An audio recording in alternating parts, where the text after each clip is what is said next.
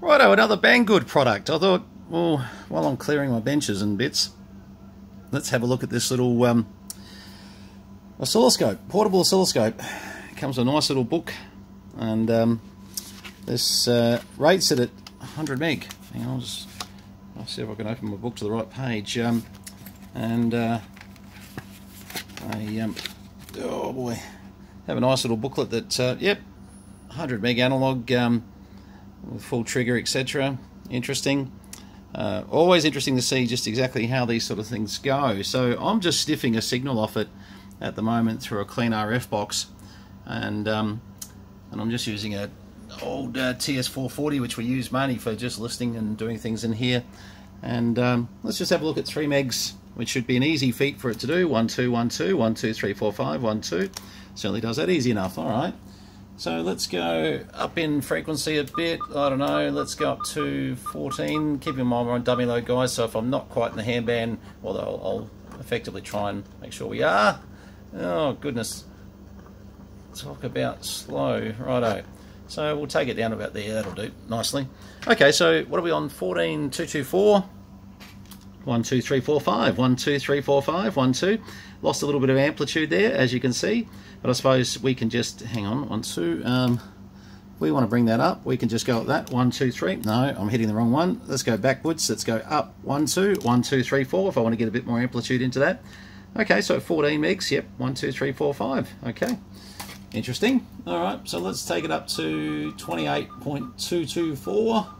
All right. So I'm just curious to see whether it still is active. Oh, actually, that's quite good. 1 2 3 4 5. 1 2 3 4 5. 1 2 3. 1 2. 1 2 3 4 5. 1 2.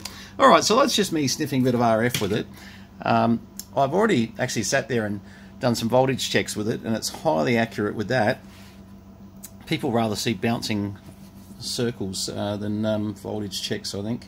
But we can actually run a couple other things into it, I'm sure. Where's my regular analyzer? Oh, not the analyzer, the waveform generator. That's over in that mess over there. Right, okay. Probably a bit too hard to get over to that at the moment. But let's have a look. Okay, so we're just putting in 1 kilohertz into it, and we're just having a look and have a look at the display there. 1 kilohertz, and looks pretty much like a sine wave. So yeah, look, that's working well. We can obviously change that. And square wave at 1 kilohertz. We can ramp it like so. Pulse like so. Noise. Arb. And back to... Okay, so now we're giving it 5 volts peak to peak. And what have we got there? VPP is 5 volts, 5.04. We'll call that a win. So what a great little handheld device though. It comes with... going to sound like I'm going to be like the Banggood salesperson soon, but it comes with a nice probe. I've checked the probe out, works fine. USB cable, little clip-on for your probe to be able to clip on to components. And look, you know, if you're sort of trying to think to yourself, why would I need this when you've got, you know, crows and bits everywhere? That's a really good question. But I was curious just to find out. I'm going to call this my under $100 session. What can you buy for under $100 and what does it do? And look, seriously, this was about, I think it was $69. It wasn't a lot of money. And look, its accuracy is great. It's doing what it should do. So, you know, you can sniff a bit of RF up to 100 megs off it. Now, we've only taken it up to 28 megs, to be fair. But just everything I was seeing there, you know, look, it's looking quite possible that it might even get up there to 100 megs. I'm not even challenged to try and see if it does, because quite seriously, most of you will have applications up to about 50 megs, and that's about it. And you know, you'll be able to dither your way through. But anyway, nice little device. Just something worth, you know, having a bit of a look at. And certainly, I'm going to have a little bit of a look at some of the. Oh, it's just doing edge there. Yep, fair enough. It's got a full menu in there for various different measurements, but nice, absolutely easy to use, and as you can see, not hard to run a sniffer off. And if you wanted to check a car out in the radio, radio out in the car, get it right, you could seriously just run this off a sniffer and have a quick look and just see what's going on. and I think you'd get a basic enough sort of shot to see whether or not you had a problem. So anyway, just another little portable device. I've been going a bit crazy with late nights and Banggood and etc. There's all the official specs, by the way. So quite seriously, if it does half of what it does, it'll probably meet most of the user's needs quite well.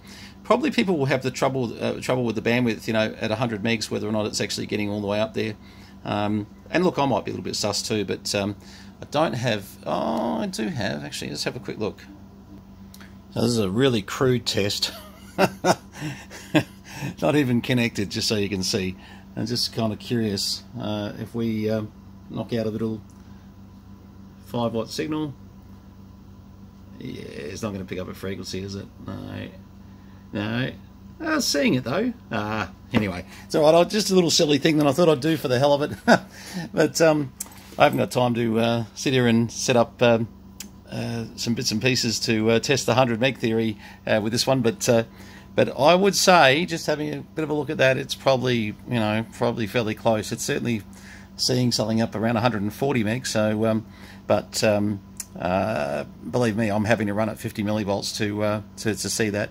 And so yes, we'd definitely be better to couple a signal off one of these fellas here with something that might be able to give us a little bit more definition. Anyway, a bit of fun. This is definitely a great little device for next to nothing, as far as money's concerned. Certainly, you're probably interested in what they're actually called, I suppose. It's an ADS5012H.